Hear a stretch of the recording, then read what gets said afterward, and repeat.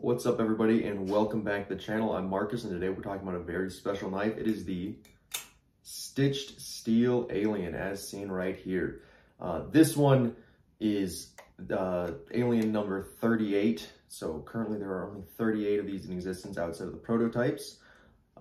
This one is obviously full dress, so those are mokutai handles and a Damascus steel blade. That's the high carbon steel, so it's got more contrast in it, but it's a little bit more prone to rusting if it's not properly cared for. But as you can see, I've got a nice little layer of oil on there, giving it some extra sheen. So in this review, we will not be talking about the full dress aspect of it because that is really, really atypical. There's only one other full dress alien in existence, and it is a blued out blade instead of a blacked out blade. So it's got a different look. Rumor has it that it's been damaged, so, you know, that's even less relevant. So, the actual full dressedness of this is not really going to come into play in this review because that is the exception rather than the rule. The base model is made with titanium handles and an S35 VN blade, but with it, as well as all of Stitch's work, you can upgrade the materials and work and get something just a little bit different. Which is what I went for with this one because I really have I've always adored this knife. It's just one of those kind of iconic ones. It's just a gorgeous knife. And so I was really excited to be able to purchase one, and I really just wanted to go absolutely all out with it. And so here we are with this. But for the purpose of the review, again, we're not going to talk about the full dress side of it. We will talk about everything else. We'll talk about flipping. We'll talk about performance. We'll talk about the feel, the weight, the overall just style. So let's get into it.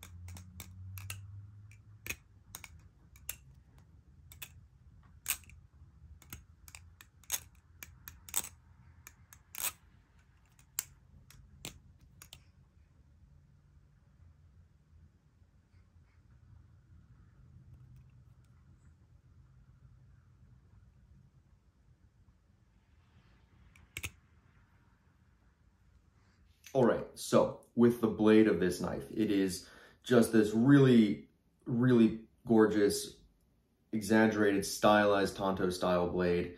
It's, you know, that's a popular shape, not this specific shape, but just variants of Tonto blades are really popular in balisongs and knives in general. So, obviously, seeing a spin on it that's done by hand is really nice, and it's just got this aggressive alien look to it.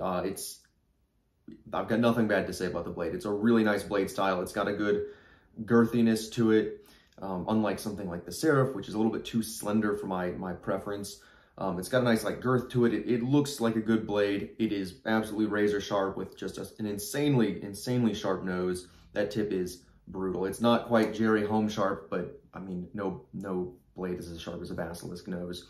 And obviously that comes with a host of problems. So I'm actually rather thankful for the fact that it is just a standard blade tip, but it is so ungodly sharp. It's sharp.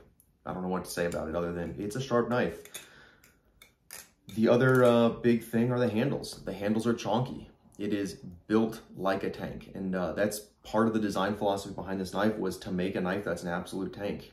And it succeeded. It is a chunky tank of a knife, and I really do appreciate that. It feels good in the hand. You know, even simple things just have a nice, like, satisfying momentum to them.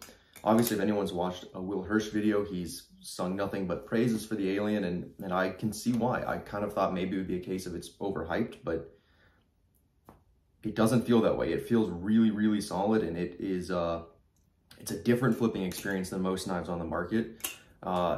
The Pluto from Area 51 comes to mind in terms of just a knife that feels chunkier and classic, and this kind of hits that same classic chunky vibe, which is, again, phenomenal. I really appreciate that.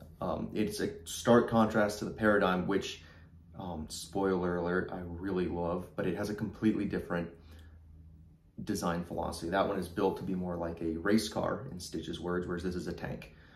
And that comes across, again, perfectly in the design philosophy. And it really is just a phenomenal knife in terms of its build. And that goes for both of them. But again, we'll talk about the Paradigm in the next video, which I'm saving for later. But again, both have phenomenal builds, both succeed in their design goal. So the handles are really nice. They've got a simple hole pattern that kind of harkens back to like classic Benchmade knives. Just as a fun little reference, obviously it's the Stitch Steel Alien, and so there are 626, which was, you know, just a nod to the classic character, which is it's cool. It's really neat when knife makers do stuff like that, when they have a hole pattern that is not just, well, this one looks cool, but has a little bit more to it. So I really do appreciate that. That's just a nice little design feat. So let's talk more about the functionality.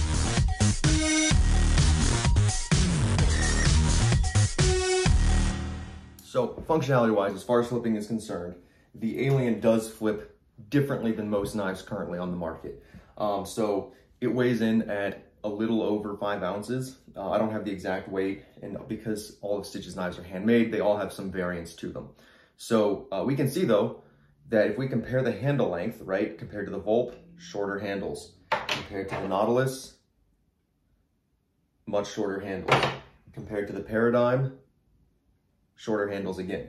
So it has significantly shorter handles than most knives on the market. And obviously, that's just a small taste of what's out there. But right now, kind of the trend in design seems to be towards a longer handle knife. So when you flip it, that shortness is noticeable. Even when you do something like fanning, it takes a little bit to get used to. There's just a slightly different feel towards flipping, which is not a bad thing. It's a really nice thing. And combined with the weight of the knife, it carries momentum really nicely. I'm not gonna do anything wild right now because I'm filming the face view camera and sitting over a hardwood floor. And so I'm not gonna risk damaging myself, the knife, or the floor by flipping and trying to talk at the camera, which is just a recipe for disaster, if we're being completely honest, at least as far as my abilities are concerned. So, right, shorter handles than most balisongs currently on the market.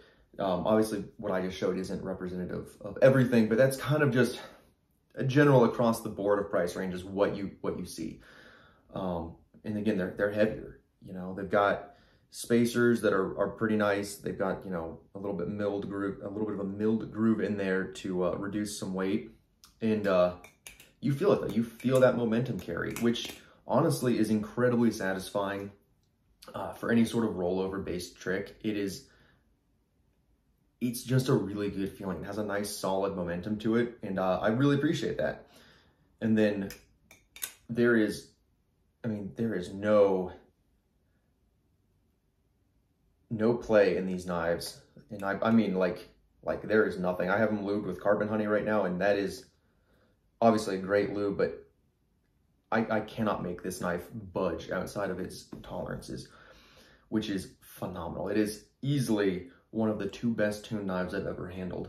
Previously, that was the PDN, and now it belongs to the Alien and one other knife that we'll talk about in the future. The bushings are, again, phenomenal on this. Tang pins are great.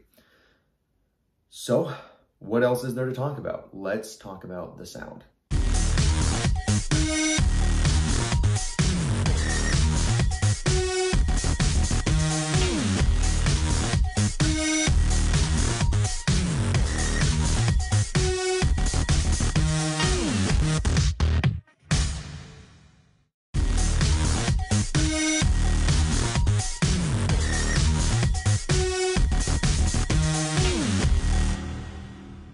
In case it wasn't obvious from every other bit of flipping, the sound profile for this knife is really muted. The tang pins and just the general build create a muted sound, and that's perfect. I have come to really appreciate a muted sound profile on knives. My wife hates the sound of balisong flipping, and so something like the Volp really just drives her up the wall. And even, you know, the Nautilus does a better job about being kind of on the quieter side.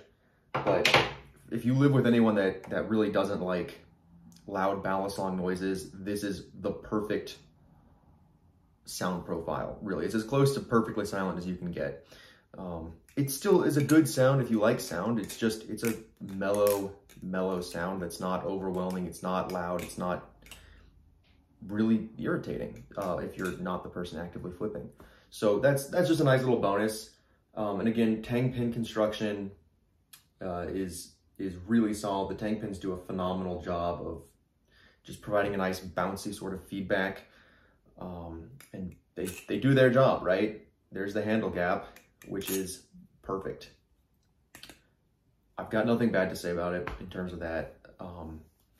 Really, this is less about review or critique and really more of just how it stands up compared to most knives on the market. Right now, the Alien's on hiatus, and so a full review doesn't necessarily make as much sense as something like reviewing like a Nautilus, right? Because a Nautilus you can purchase at any point in time, really, whereas the Alien is on hiatus, and so they're only available in the secondhand market.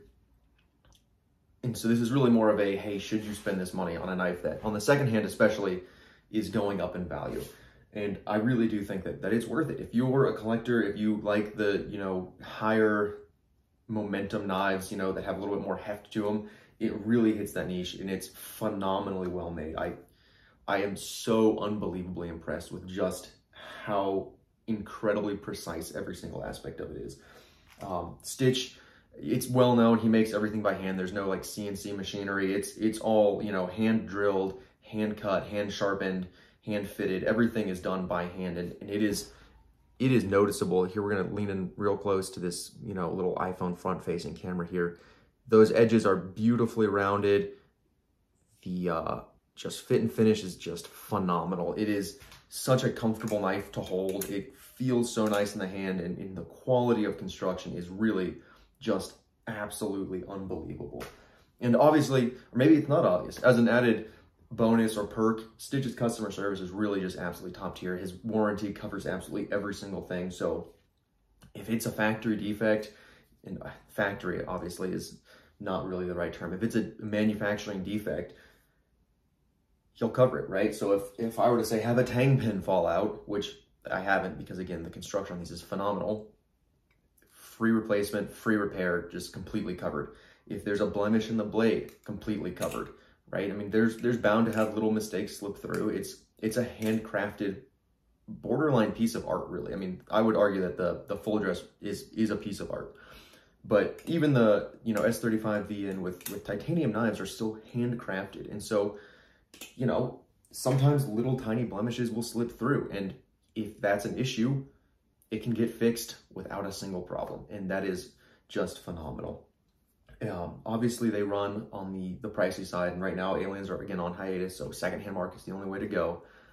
But it really is just phenomenal. The quality, the attention to detail, the feeling, I have nothing but good things to say about this knife. It is fun, it is functional.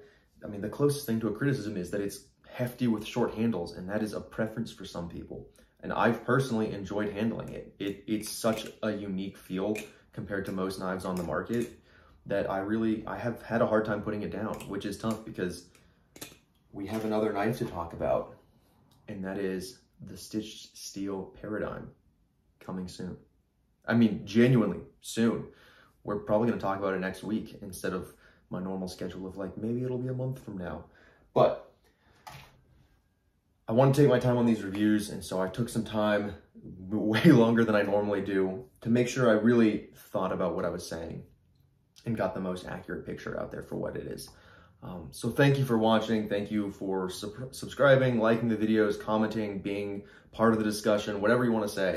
I really appreciate the viewership, and I hope this helps. If you're debating picking it up on the secondhand market, go for it. If Stitch opens up his list again, I have to say go for it. It is really just such a cool knife. And that'll be it for today, though. Thank you. Bye-bye.